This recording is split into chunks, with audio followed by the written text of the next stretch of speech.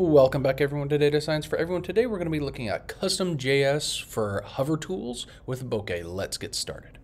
So first off, let's kind of talk about what we're going to be covering, all right? So first off, we're going to be definitely doing the hover tool, okay? And we're going to be doing this with some JavaScript callbacks as well as using some built-in data, okay? So for example, we're going to be using the indices and some geometry. So let's go in and start up a new file here, and let's save this as bokeh HoverTool CustomJS.py, and let's go in and get in our imports in here. So from bokeh.tools.models, we want to import our column data source. We want our CustomJS, and we also want our hover tool. We're also going to get in our standard imports, so of figure and show.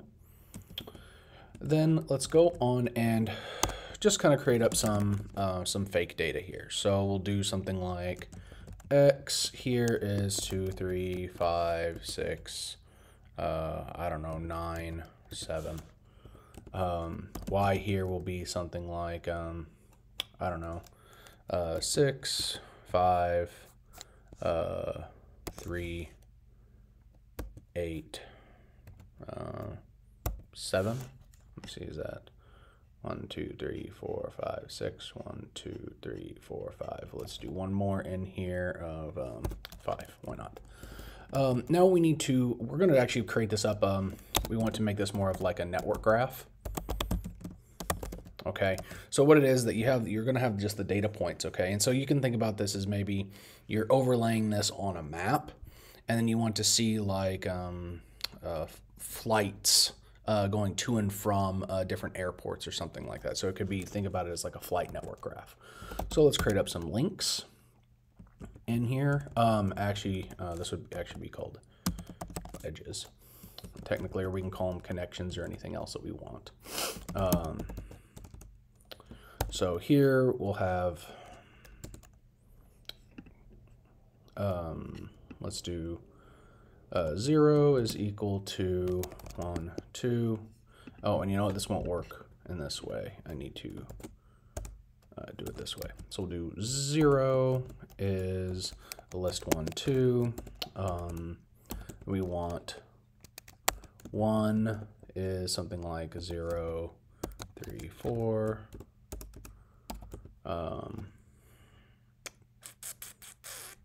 2 is 0, 5. 3 is 1, 4. 4 is going to be 1, 3 maybe, and 5 here would be something like 2, 4. That'll do.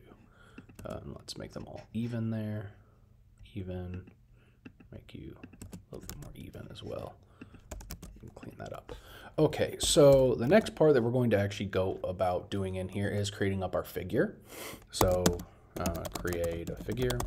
Here, P is equal to figure, and we want this to be the plot width of 500 and a plot height of 500. We also want to not really have any tools in here. We want toolbar location is none because we're just not going to have a toolbar. Title, let's give this a little bit of a description. So say hover over nodes, because again, this is a network graph. Then let's do something like what we want to actually create up our column source data. Source, our column source of data.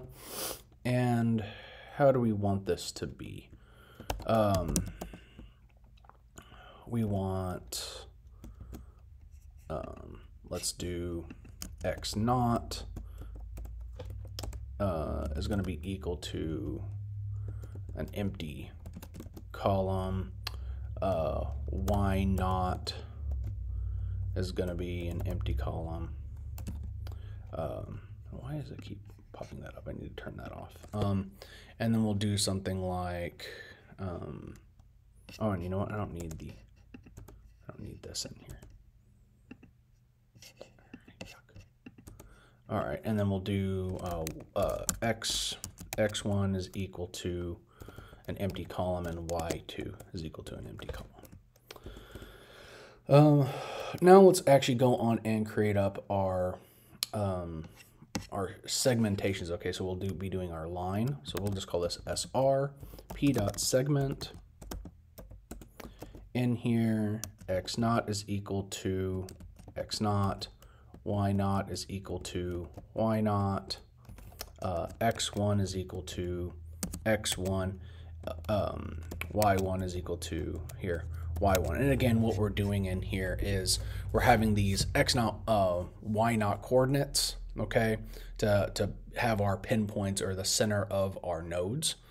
And so then we'll be able to actually plot them out. And let's give this a color of fire brick.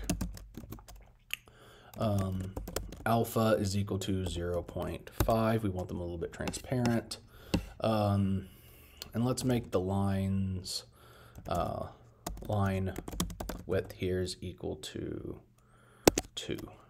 And source data is equal to source. Then the next thing that we want in here is to go on and create up our dots. So we'll create up a circle, c.circle. And here, x, y, color is fire. You know what? Let's do navy for those. Size is equal to 30. Alpha is 0.4. Hover color. You know what? Let's make this navy, and let's go back to fire brick. And then our hover alpha, we want it to actually go to a full 1.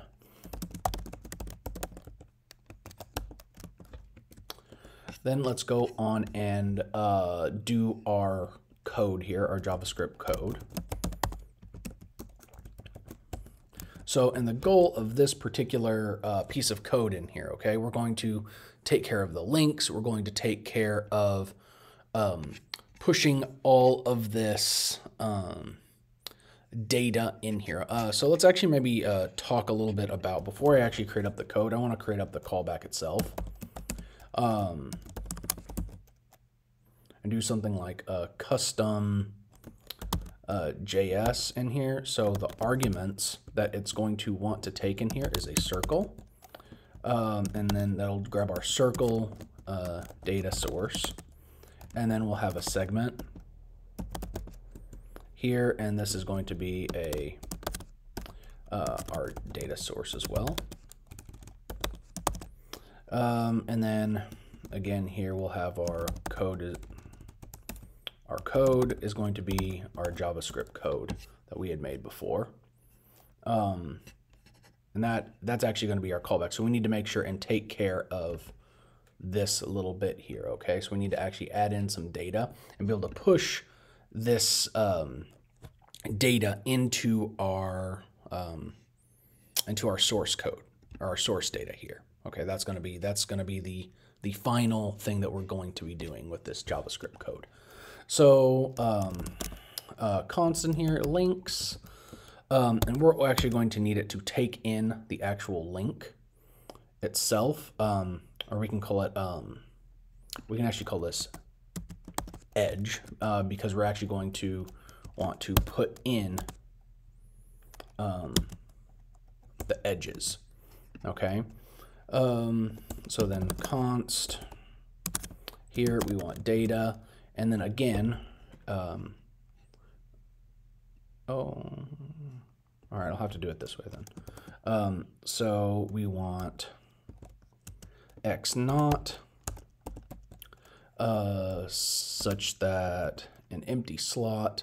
We want y naught such that an empty array, x1, such that an empty array, and then we also want y1, such that an empty array as well.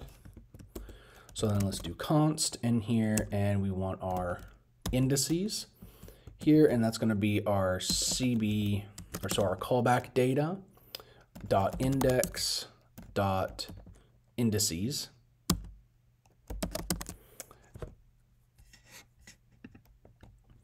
And then what else do we want in here? Well, let's go through and we need to make a for loop. So some variable I is equal to 0, such that I is less than the indice length. And then, so we loop through that I. Const end here, so we have our edges. Okay, and again, that's here, this edges here. Okay, and this is going to be edges. So we're passing in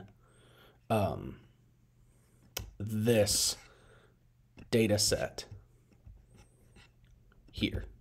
Okay, this is a way, this is kind of a cool thing, is that this is allowing us to push in a Python dictionary into a JavaScript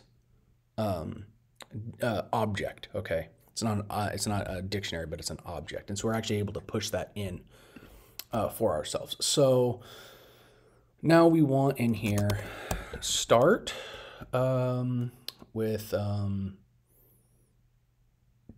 let me do start first here, and that's going to be our indice in here I, and then we're going to do a nested loop, because again we need a x naught and a y naught, a y1 and a x1. Okay, so we need these pairs. Okay, and usually whenever we're doing for loops, we'll do something like ij pairs.